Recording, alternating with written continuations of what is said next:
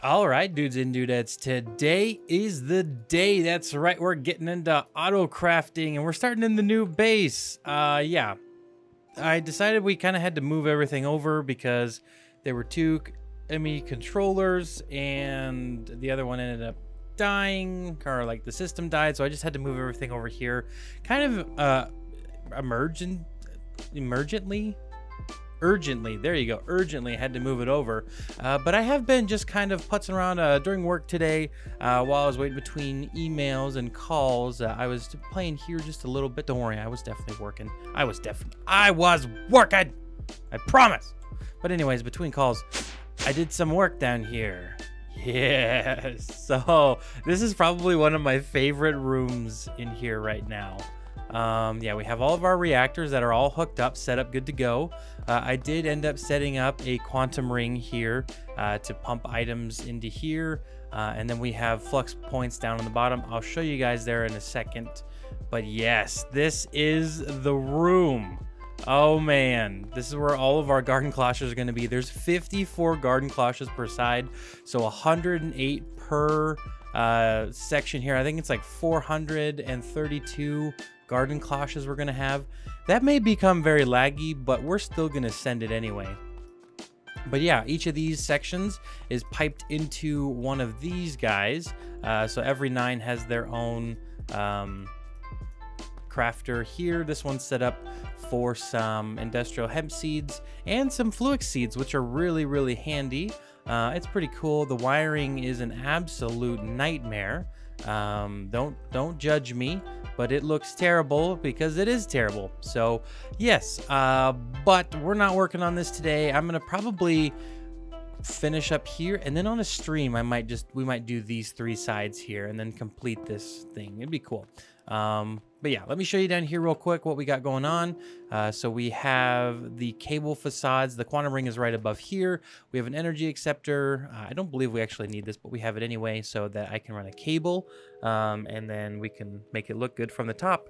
And we have a flux point here that's giving power to the quantum ring, and then these guys here each have a flux plug, which is pulling power in, and each of these has a export bus with redstone, coal, uranite, and dry ice all here pumping in. The dry ice is working, and oh, I did not set a couple of these to auto. I totally forgot about that. I guess it was just the one. So, but now that's set to auto, so it's not going to be wasting any power. But we're generating about 1 million FE per tick with this. I don't believe we'll need to upgrade power generation. So yeah, 243, 242. Oh, I can't reach it. 227. Yeah, that one was the one we just set to auto. But yeah, these guys are working fantastic. But let's get into what we really want, and that's the auto crafting up here. I am so excited. It took us 3 minutes for me to tell you guys what we're gonna do today. You stupid idiots. But yes, look at that. It's beautiful. It's not really beautiful yet, but let's get started on that. So what we're gonna need for some auto crafting, that is the thing. So we're gonna need some molecular assemblers. This is what handles all of the crafting, and then we're gonna need some ME pattern providers. This gives the molecular assembler the recipe. So we're gonna make a stupid amount of these. Yes, 2. Geez Louise. What's the best way to turn this into the dust? I believe it was the crusher from Mechanism. Yeah, that's probably the best one. I haven't actually set up the inscribers yet because, yes, where did they go? Ah, they're there. Okay, so we have 2 of the inscribers here, so we can do this. We're gonna grab some acceleration cards and throw it in there so it's nice and speedy. I don't believe this affects it. It does not. We just wasted a bunch of time. I think it was an hour we just wasted. Total accumulated time is 115 hours. That's crazy. What day are we on here? 943. Oh my gosh. Jeez, we're almost at 1,000 days played here. And it's episode 20. I wonder if we'll hit that this episode. All right, so actually we probably won't, but anywho, let's get a bunch of these guys crafted up here. I want to have the same amount, honestly, of each. And so we have 12 and 6. So let's get these caught up together. I'm gonna have to do a bit of AFKing today, which is a bummer because I need the Fluix to kind of charge up. And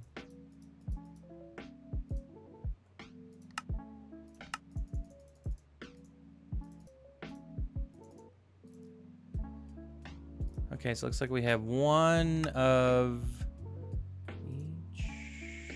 Ah, it's uneven. Dang it. Okay. So here we go. We need, each of these are going to require both. So we have to take half. So we'll have 23 ME patterns. Well, that's not really going to do it, is it? What are we missing? Oh, crafting tables.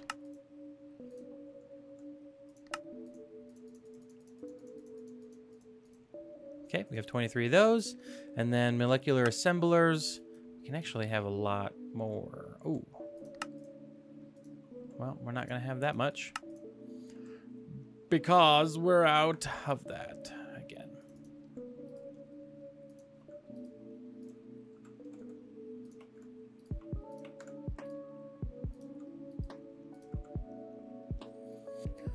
All right, so we got 23 of each. I ran out of the other core here. So now we're gonna go ahead and set it up. But first we need to run a cable up there that's gonna handle all of our ME patterns. Oh, I don't want it I don't want it here.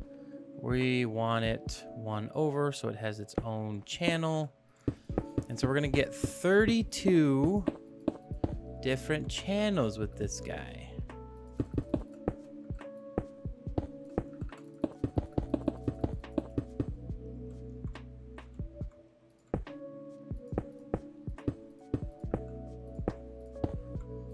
Okay, and the design, I don't really know yet. Yeah.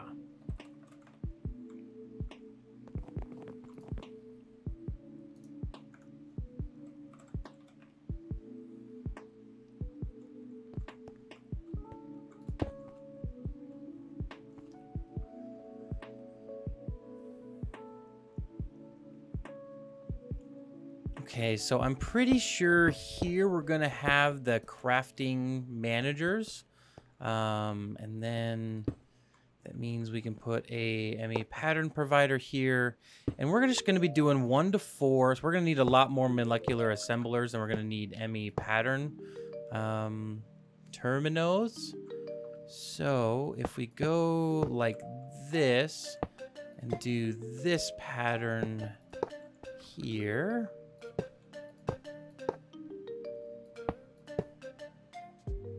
This will give us access to a lot of crafting. Nope, I can't have that there.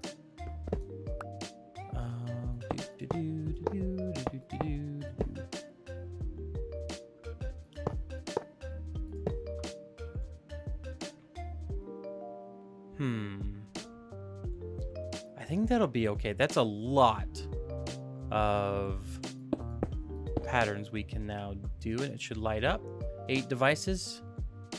8 devices. 1, 2, 3, 4, 5, 6, 7, 8. Yeah, we need more devices than that.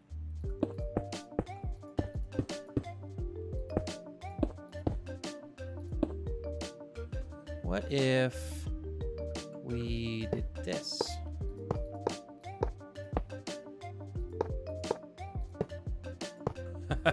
And we just kind of went up with it, you know?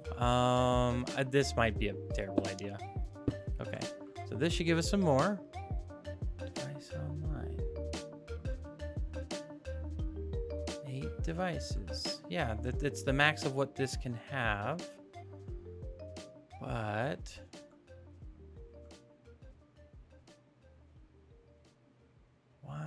is it being weird? Okay, so it only does 8. So 1, 2, 3. Oh, frick. I messed up. That's why. Jeez Louise. I screwed the whole thing up. Okay.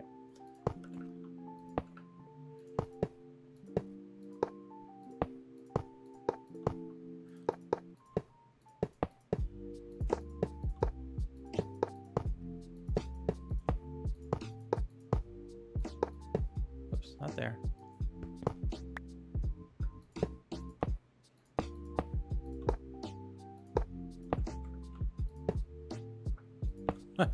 It literally just goes straight up. Okay, so let's see. That should have more. Okay, maybe if we do... Oh, not that one.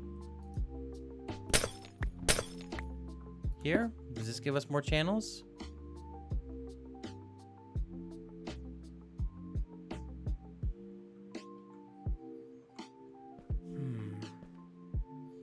So we've got 8.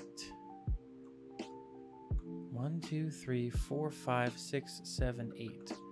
So here, if we slice this off, should get channels. Okay. All right, so 1, 2, 3, 4, 5, 6, 7, 8. And we gotta slice it here. Okay.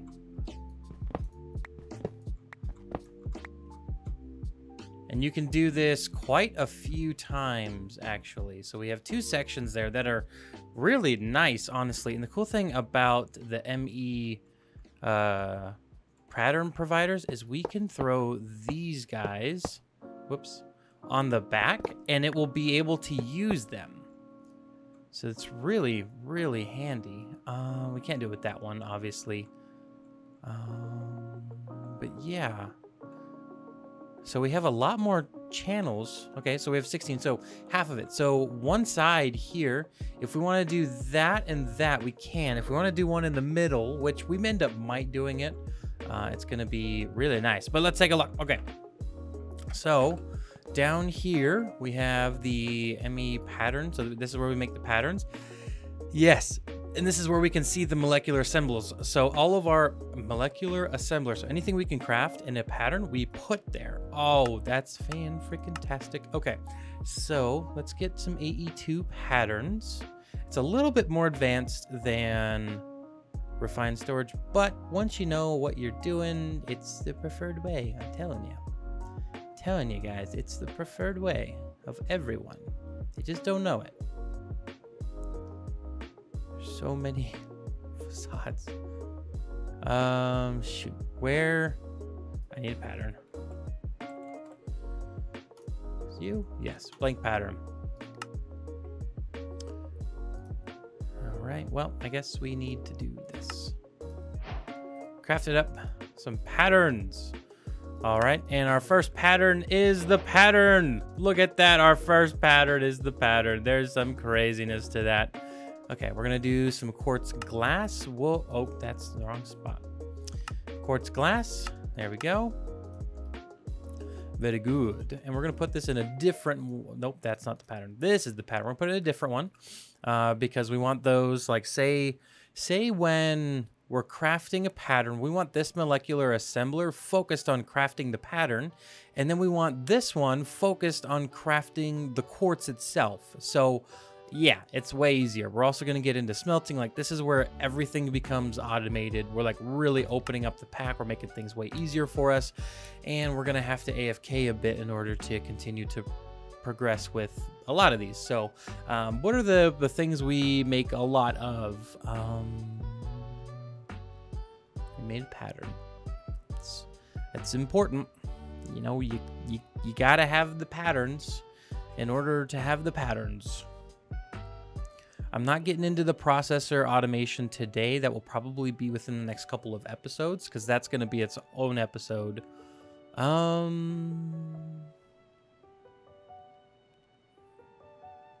about the 1K drives?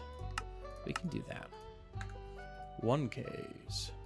Now the 1Ks don't require any quartz glass, so we can put that here in here as well because they're essentially the same. Well, no, I think later recipes rely on that. And you don't want it to like, we don't want the molecular assembler to take a break from crafting the class to switch over to the patterns. So that's why you put them in separate ones. Like when you have multiple stages of a craft, you put them in different molecular assemblers so that it's like a line. Like think of like a assembly line. Like one molecular assembler works on one part of it, and then it moves to the next molecular assembler. So that's really what we want. We'll work on the logic processors here. Yeah, these require the quartz glass.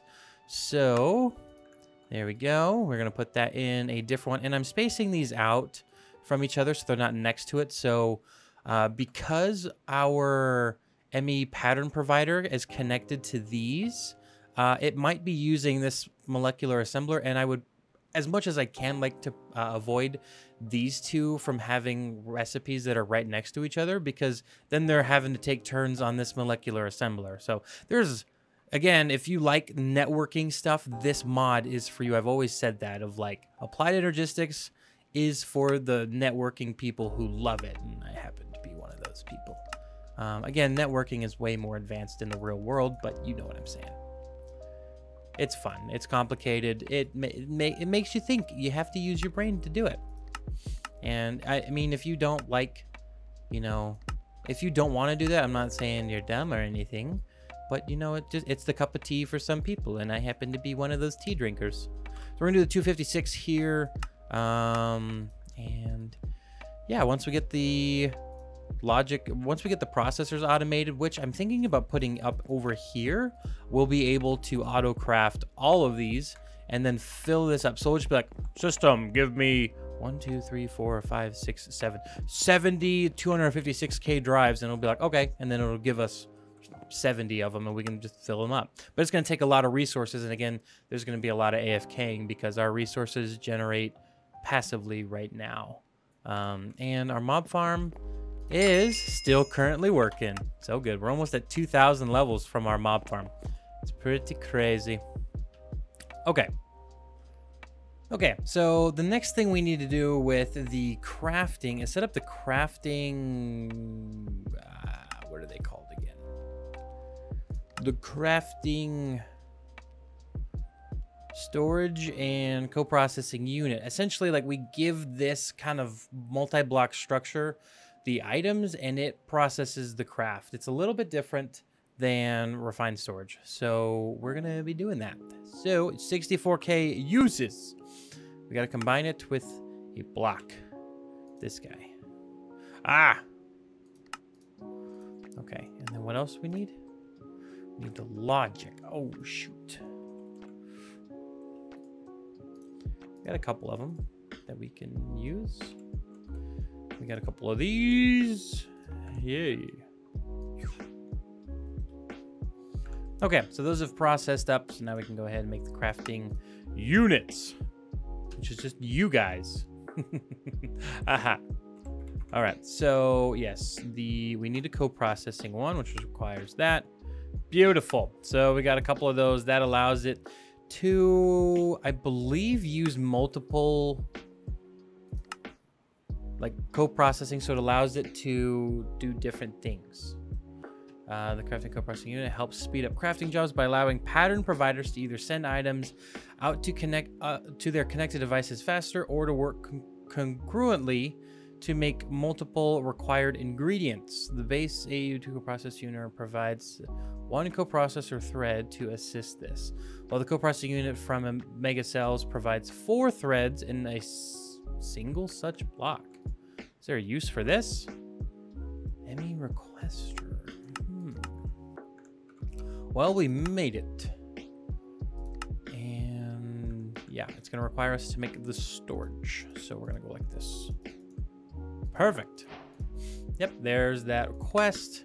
That's pretty cool. We're gonna get some AE items here.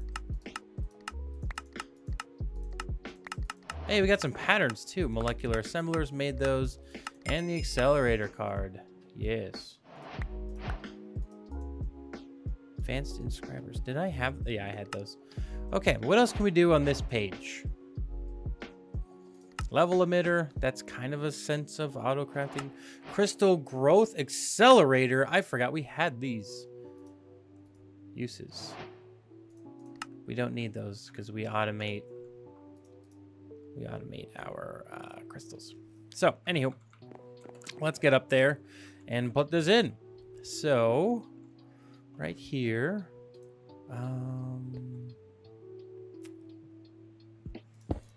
start off with this. This might not end up very good.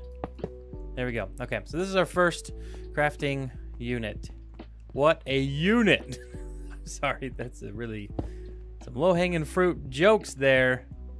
Anywho, I don't know what we're putting in this little hole, honestly. It's, yeah. Okay, so let's see here. When we connect it up, should get a channel from it right away. Booyah, 1 channel. So now we're up to 17 channels. This is only 1, and 64 times 4, you do the math. That's what we got. So we can make some pretty big crafts with that. I guess, let's see. Show all fluids. Craftable items. Can we make any 1Ks? We can make a single 1K, and it's done. What about 10? We can do that as well. And I don't think we can make it in time. Yeah, it's already done. The 1Ks have been created. It's fast. But yeah, so that's where we put those in. I wonder, we have a crafting terminal. Like a window so we can see the crafts. Crafting monitor. Yes, this guy. No, I want to make that. I don't want a pattern for it. Need a level emitter. That's going to give us a quest. Oh, that didn't give us a quest. Now it did. All right. And then here we go. And then got it. Okay. So we're going to put this guy right here. Oh, I don't think we can put it there. Oh, shoot. I'm pretty sure it has to go like here. Yeah, and it'll tell you what's being crafted. That's not going to really do us any good because we're all the way down here. Got to zoom in just to see it. 1K. Okay, how many can we make? Another 10? No. Let's make 5.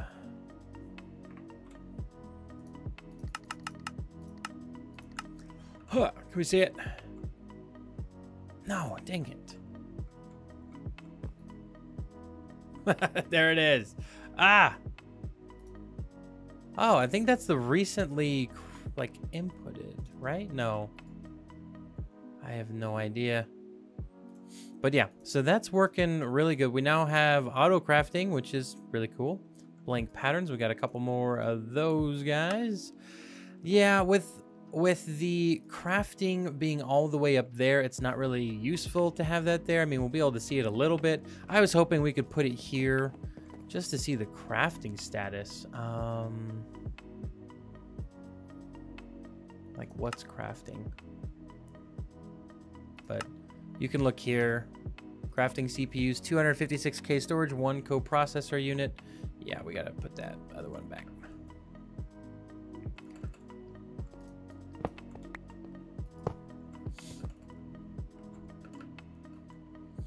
All right, so now we should see 2 coprocessors. So 2 extra cores allowing it to do better things. Yeah, very cool. All right, so it's the next day, honestly, and a bunch of time has passed. We have a bunch of Fluix crystals here. This episode feels really janky. Yeah, well, frick. I need to do... we're doing this next episode, just the inscriber automation. I think it might be cool to build... Let's see, we could have... Trying to think. Where can we put? We could put it here. We could have silicone being made here. We could have the logic calculation engineering presses, or we could do something in this. I may end up trying to put it up here. So say we have 2 of these here, 2 of these here, and we line... I was hoping to line that with the crafting terminal or the crafting storage, like just a complete wall of these, and then we'd break them up every so often, kind of like we did with this. We'd break these up. That is something I definitely want to do. But auto crafting is set up. It's working. I don't even know the recipes I want to put into it yet. Because we gotta get into processing. We gotta get into a lot of things, and I have done a little bit of work here. As you can see, I've sealed this room in. I did add one more block here, which is the polished soapstone. I don't really want to add any more, like, a variety of blocks to this build. I'd like to just keep it with the like a consistent theme, but I wanted the roof to be something that didn't draw your eye.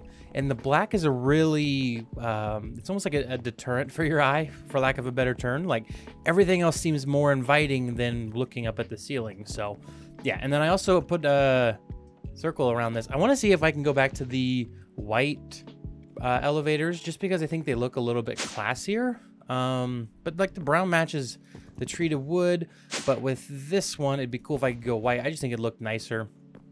But yeah, I haven't really done, other than that, a whole lot of work. I'm gonna work on this wall here. I might just put a bunch of half slabs, like vertical half slabs. Like, these are vertical half slabs. I might just put a bunch of them here and call it good. I was gonna try to do a window so you could see out, but I just don't think that's gonna be very practical. And yeah, this is really a laboratory vibe. You don't really want to see outside, so we're gonna leave it at that. But anyways, ladies and gentlemen, thank you all so much for watching. Next episode, I promise we'll do some more fun things. But anyways, I'll see y'all then. Take care. Peace out. Bye-bye.